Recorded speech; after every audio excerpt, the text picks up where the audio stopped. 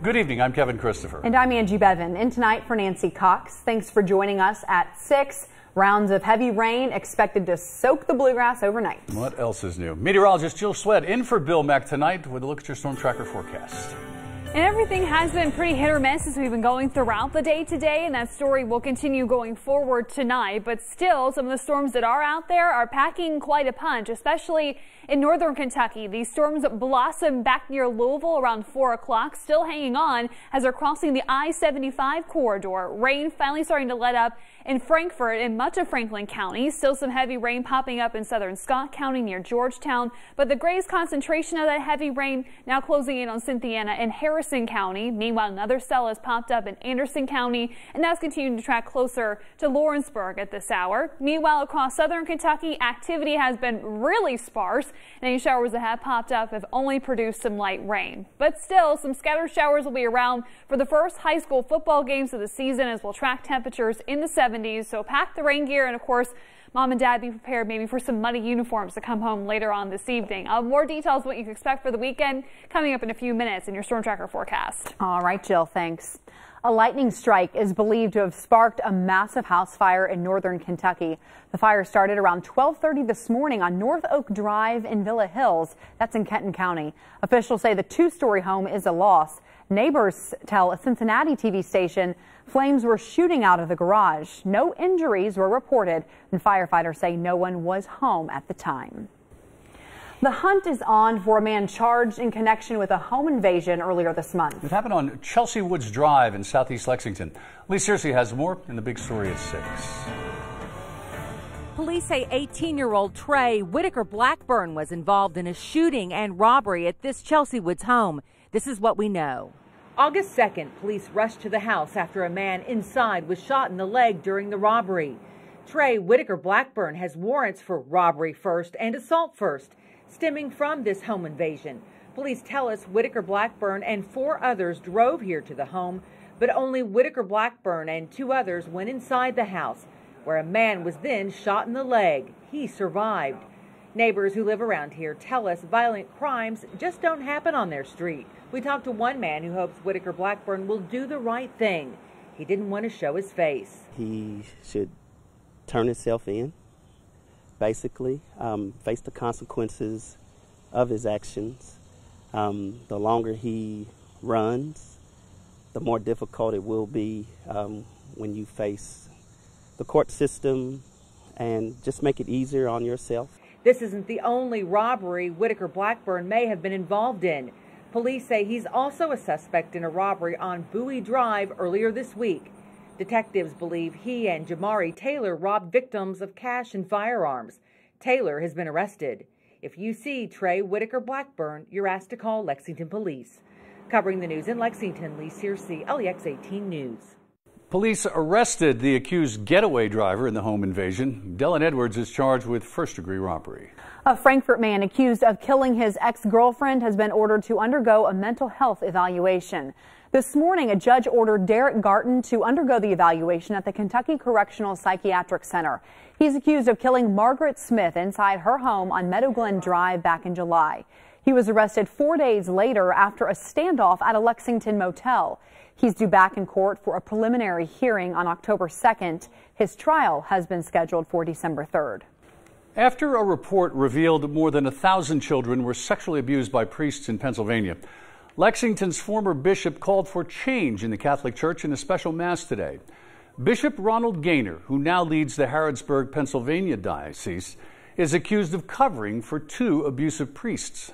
Carolina Buchek reports.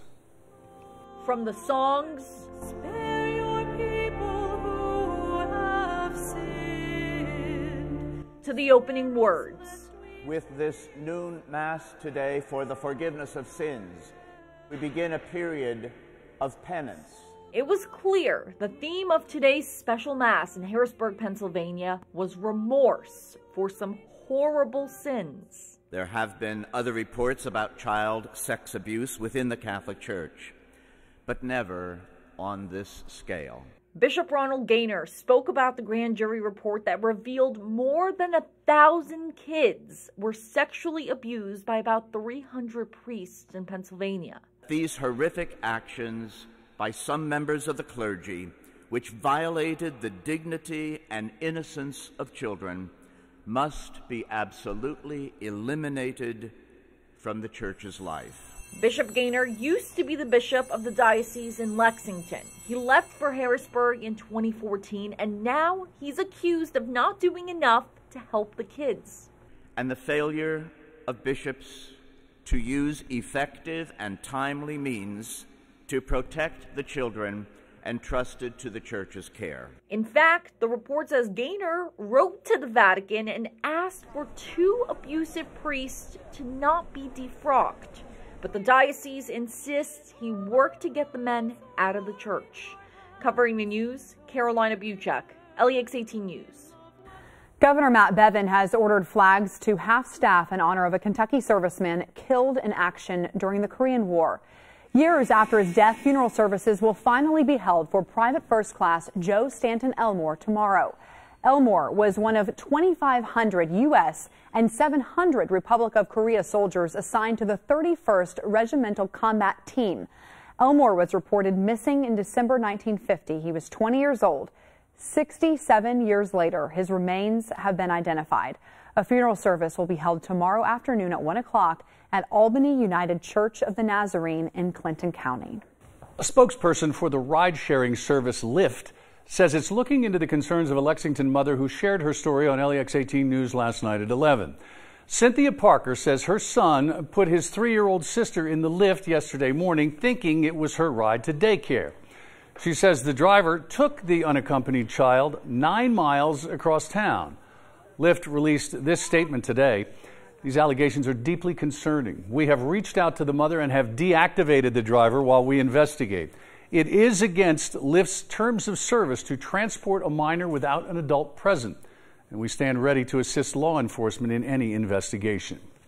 Lexington police confirmed they responded to a call about what happened. The child was dropped off near Bryan Station Road. The top horse racing event on the fall circuit, the Breeders' Cup, is coming back to Lexington in 2 years. Michael Burke has details from today's exciting announcement at Keeneland. It's official. The announcement came today. Keeneland will play host to the 2020 season-ending Breeders' Cup. A call to the post of a different kind today. And in a lot of ways, it's the Breeders' Cup coming home. Back home in 2020, following today's announcement at Keeneland. This was a place that spawned the Breeders' Cup. It's where most of the horses are born and raised. And they're into the stretch! Even politicians from opposite sides of the aisle can agree on this. It's so exciting to get the Breeders' Cup back again, because it really does put an international spotlight on Lexington. It's a real tribute and a testament to the professionalism and the excellence of Keeneland. It was an excellent show in 2015, one deemed worthy of a curtain call. Now Lexington gets a second crack at becoming somewhat of a paddock for fans, giving the local economy a nice boost. It's perfect to have it here at Keeneland. Now the last time Keeneland hosted the Breeders' Cup, as mentioned back in 2015, we saw American Pharoah win for the final time during what was obviously an incredible career, culminating with a Triple Crown season. Maybe that is a sign of things to come 2 years from now. Covering the news at Keeneland from the LEX 18 Mobile Newsroom, let's send it back to you.